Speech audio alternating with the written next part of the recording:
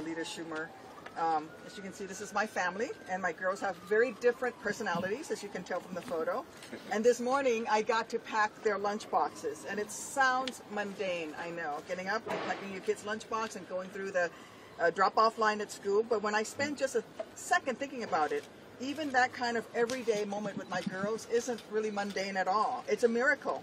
Because after 10 years of struggling with infertility, after being wounded in combat, I was only able to have my girls through the miracle of IVF. The only reason there was PB&Js for me to make this morning, and the only reason there is tiny sneakers for me to Velcro, is because after I came home from war, I had the freedom to seek the health care I needed to make my dream of going from Tammy to Mommy a reality. But now, thanks to Donald Trump, that right to get reproductive care is at risk for millions of women across this great nation. Look, I doubt that Donald Trump even knows what the acronym IVF stands for. Heck, I'm not even sure half the time that he can spell IVF. But, you know, despite the incoherent, delusional, and frankly embarrassing ramblings that came out of his mouth last week, he is the reason that IVF is at risk in the first place. He's like a bank robber who steals cash out of the till and flees the scene. Then he expects a reward for calling the police to report that there had been a crime.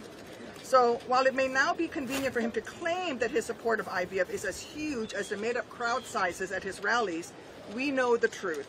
He is to blame.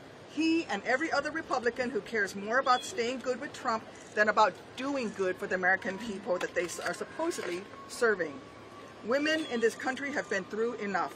What women don't need is a man who was found liable for sexual abuse controlling what we can or cannot do with our bodies. What we don't need are politicians who have sworn fealty to a convicted felon treating us like we are the criminals. Listen, I'm sure that some of my Republican colleagues are going to run to the nearest camera to claim that their actions have simply been misunderstood.